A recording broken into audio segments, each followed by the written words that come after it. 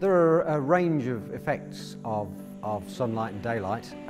The one that I became interested in many years ago was the effect of daylight, and particular sunlight, on bacteria and infections in buildings. The bacteria and the viruses that cause us so much trouble, most of them are killed very effectively by direct sunlight, and blue sky, the light from a blue sky is very effective germicidally as well. So sunlight is the main germicidal agent in the environment, and you're unlikely to catch many of these infectious pathogens outdoors. You catch them indoors. There is evidence that infections could become more of a problem, in which case I think sunlight and daylight will become more important in building design.